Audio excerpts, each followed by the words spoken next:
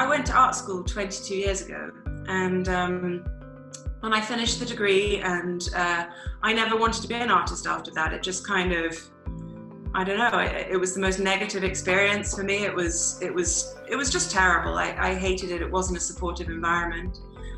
So I went off and got a different career, and I worked in a medical career for a long time. And when I came to Germany, I met my husband and moved here. I became what I think is quite unattractively known as a trailing spouse. So I was kind of following my husband around.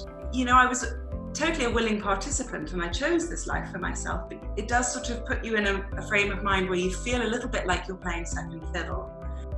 And then I had my kids, and then you sort of think, well, I'm doing that. And then as the kids start to get a little bit bigger, you start to think, well, what am I going to do now? You know, what do I want to be doing?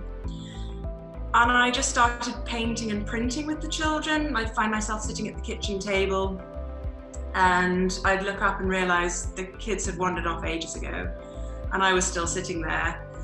And I started to think, you want to be an artist, don't you? Kind of thing. And then last summer we moved, and it just kind of made this clean break. Okay, so you arrive in this little tiny town in the middle of nowhere, and you meet someone and they say, what do you do? What do you want to answer?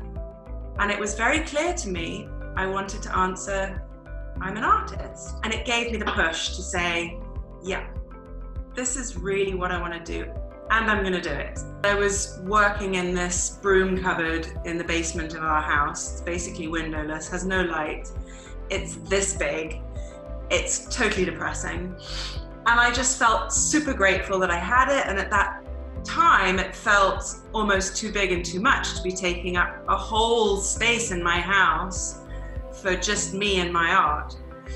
And I think during this process of becoming an artist and painting every day, I suddenly decided, I think I need to be bigger.